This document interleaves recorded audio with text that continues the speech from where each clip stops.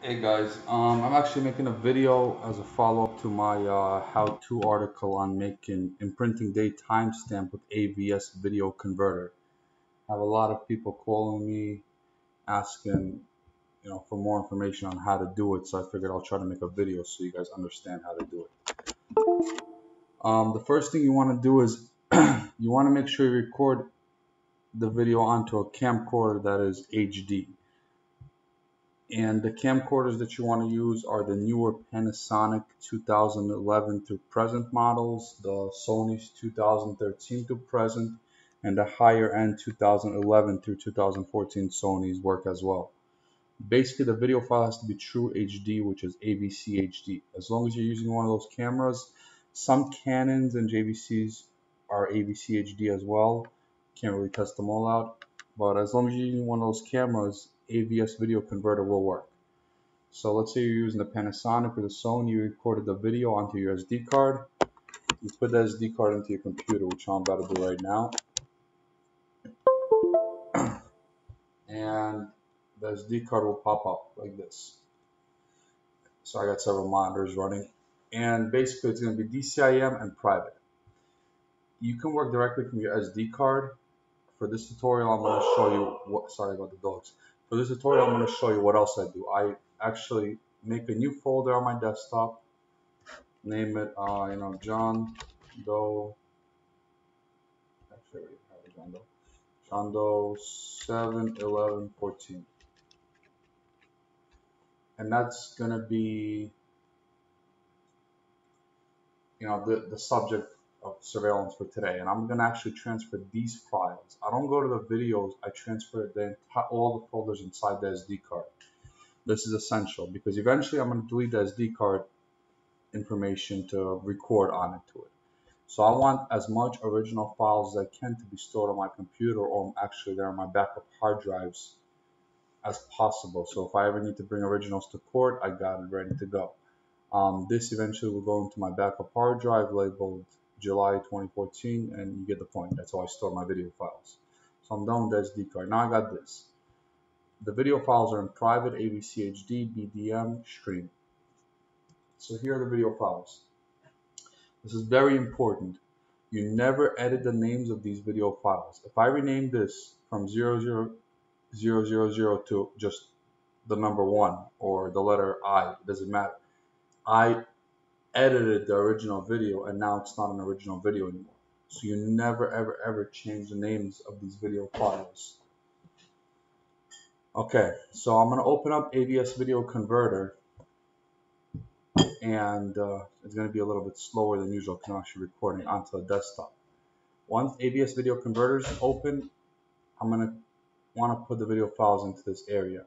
You never drag and drop, because if I just drag and drop, which will work, the order of the videos may get messed up. So you want to click the blue button, add files, find the folder,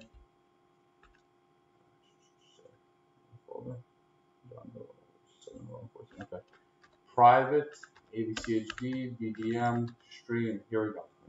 Click on any of these folders, files, press Control A, it's going to select everything, and then you click open. Bam, you got all your video files in here in the correct order.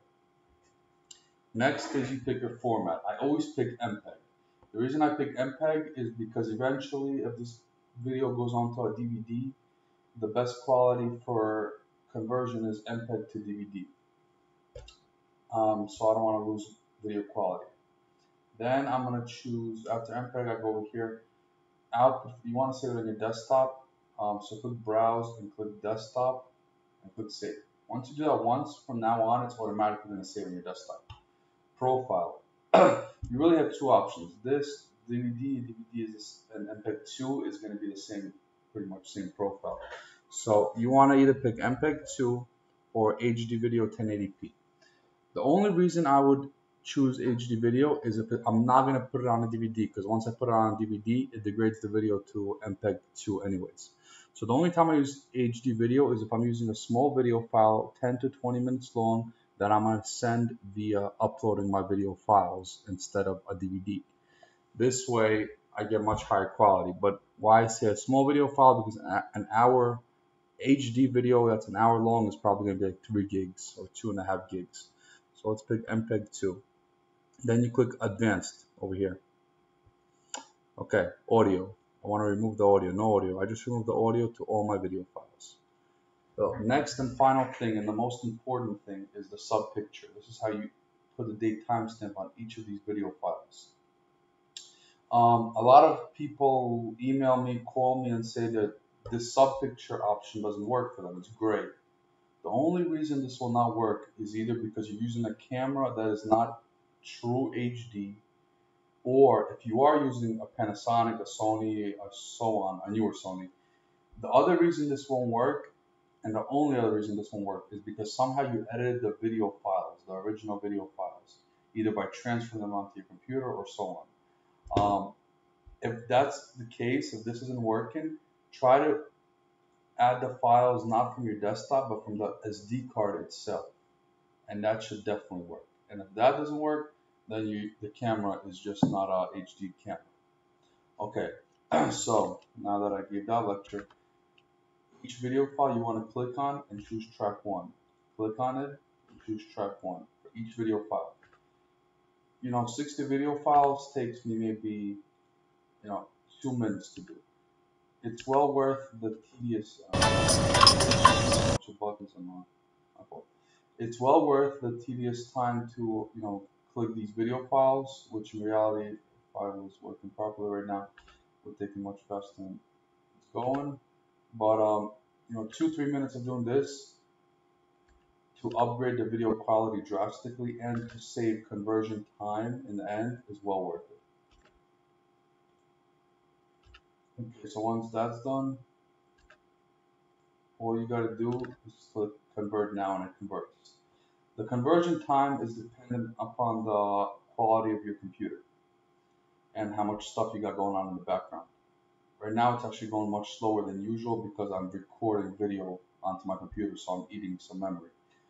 This laptop is not my primary video editing machine. This laptop's my surveillance laptop that I take on to work with me. My primary video editing machine is a little bit more powerful. But if you go to my computer on Windows 7 or this PC on Windows 8, right click it, click properties, you'll be able to see the parameter. You'll be able to see the parameter of your computer. This is really the minimum you should have. A computer like this is not that expensive in reality. So this is something that you should guys always have. A Core i7, worst case scenario, Core i5, 2.4 gigahertz, at least 8 gigabytes of RAM. This is the minimum you should really have. My primary video editing machine has 32 gigs of RAM. I want to put it up to 64. And it's a quad core, so it's much more strong, much more powerful than this. Point being is this video machine, this laptop, which is fairly weak, as you see, a minute and a half of video when nothing else is running takes about a minute to convert. So an hour of video is going to take me 40 minutes to convert. That's much faster than Dazzle. My video editing machine, which is a $3,500 machine, an hour of video takes 20 minutes to convert. That's pretty cool. The other really cool thing about this whole way that I convert videos compared to the Dazzle device and Pinnacle, first of all, this never crashes. I've seen Pinnacle crash on even high-end machines. But more importantly is that, let's say I got 5 cases going on, 2 hours each case. And now you gotta make the videos as soon as possible on all the cases because they all close today. I could actually put all the videos into 5 separate AVS. I could open up AVS Video Converter, 5 separate times, do this whole process 5 times, press convert now, and they'll all be converting at the same time. They're going to take slower because your computer's going slower, but you do that overnight, 10 p.m., whatever, you're going to sleep, you press convert now on all 5 videos, you come back in the morning, all 5 videos have been converted. That's where the biggest time saving really comes in, honestly. Okay, so now that we're going to finish this up in about a minute. So basically right now this is going to finish up and technically I'm done. I'm ready to upload my file, or I could put it on an SD card, put it on a DVD, and I'm good to go. That's all you really need to do. There we go. And I went on my desktop, so transfer. This is desktop. So here we go. This is the video file. I open everything with VLC Media Player. I love VLC Media Player. So this is the video file. You get the point. License plates. So, okay, that's it. I'm done. I could name it John Doe 7, 7, 11, 14. There we go. I'm done. Now here's some more cool stuff that I'm going to teach you guys. AVS Video Editor. This thing is, there's a lot of video editing programs, and I use all of them. I use Pinnacle, I use Adobe, I have, a ton of programs. But you don't need most of them. 99% of you will not need most of them. 99% of you, this is all you really need, and this is what almost everybody submits right now. So what I'm going to teach you is going to put you in the top 1%, and it's going to take you an extra 4 or 5 minutes to do for each video, for each final package for your client. You open up AVS Video Editor.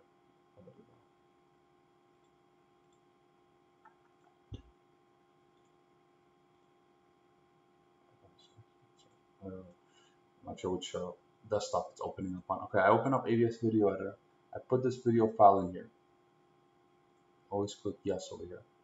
Okay, it's in here. So here's your video file. Now I do some other cool things which should take you really fast to do. I find my logo.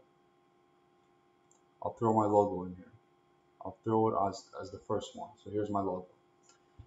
This is actually a picture. And the picture duration you could set to whatever you want. I double click the logo. I set it to 3 seconds instead of 5. So you gotta do is double click and change this.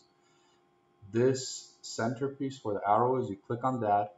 You click transition. You pick a transition, whichever one you want. My favorite. It's simple. It's right here. So now, when my client's gonna play the video, they're gonna see my logo. It's not going to be this skippy. The only reason it's like that is because it's in the editing program. Once you finalize the video, it's going to be very, very clean. So you see how it goes? I mean, it goes from my logo, transitions into a video. That's pretty cool already. I mean, that's already top 1% for video editing for investigators that are, most clients, because a lot of clients send me other investigators' videos because they worked the case previously or they want me to edit them up. A lot of investigators send me the videos because they want me to edit it up. And honestly, if you just put this logo in and you do this transition, you're already in the top 1 percentile. Okay, next you want to do to get you in the top, 5.5 percentages, click disk menu. This is the standard disk menu for AVS Editor. And all you really want to do is you could take some pictures and you throw it in here, throw a picture in here. I'm just doing, sample BS pictures. But you're taking pictures for your report anyways. You could put pictures of your claimant. So now look how badass that looks. Your claimant over here picking up a box. Your claimant over here doing something. Your claimant's house over here or something like that. And then you could name it, John Doe Surveillance. So now this is what your menu will look like over here. This is already, top. I'm telling you, it's top 0.01 percentage of investigator videos, because most PIs just send in raw video and that's it. They don't do any of this menu stuff. So this is going to really set you apart. Later you can go into chapters and content, play around with those options too, but I can't really go into it because of time restraints.